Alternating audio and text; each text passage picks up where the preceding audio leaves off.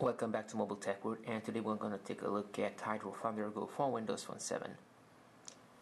So this game was released today. It's $4.99 on the marketplace,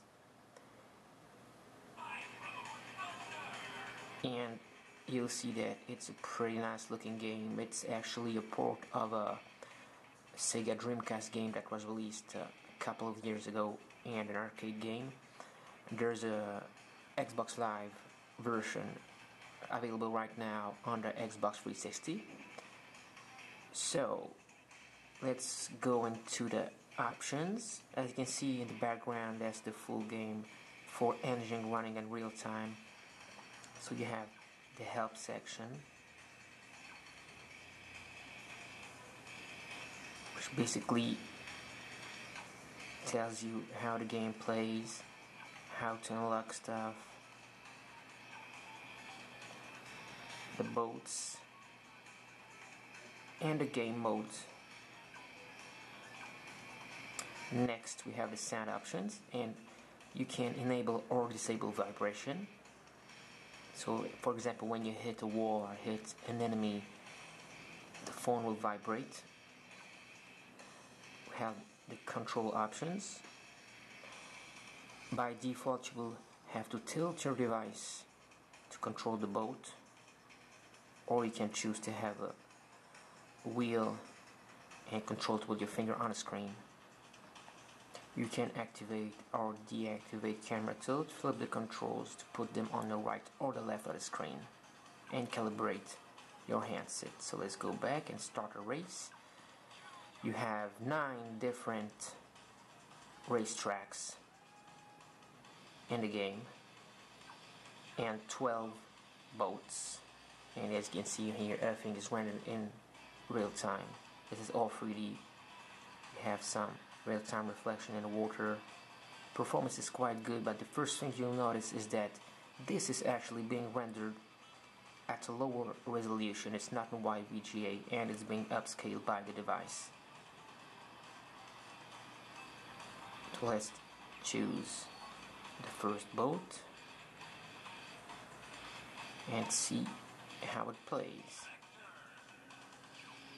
You notice that load times are really fast for such a game compared to other graphically intensive games on Windows Phone 7 right now. So let's start. Once again, it's going to be a little tricky to play and shoot a video at the same time. So here we go. As you can see, pretty nice graphics. You have real-time reflections. And when I pick the blue items, it will actually recharge my boost that I can activate by tapping on this little icon. And if I want to jump, I'll just have to swipe up, and this will help me catch other items that are higher in the level or jump over obstacles.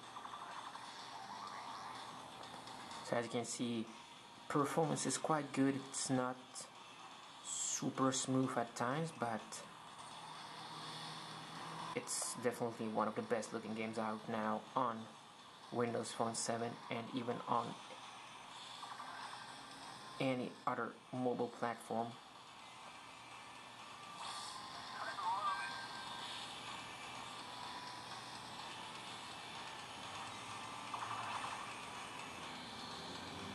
I'm gonna turn off my boat and show you how it looks like. So it's a bit tricky. I'm gonna turn it on back on. Once again, pretty nice graphics. Gonna use the boost.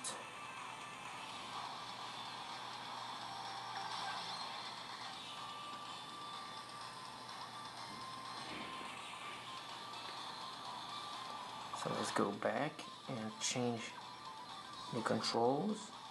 Try to put the wheel now, and as you can see now, I control my boat using the wheel.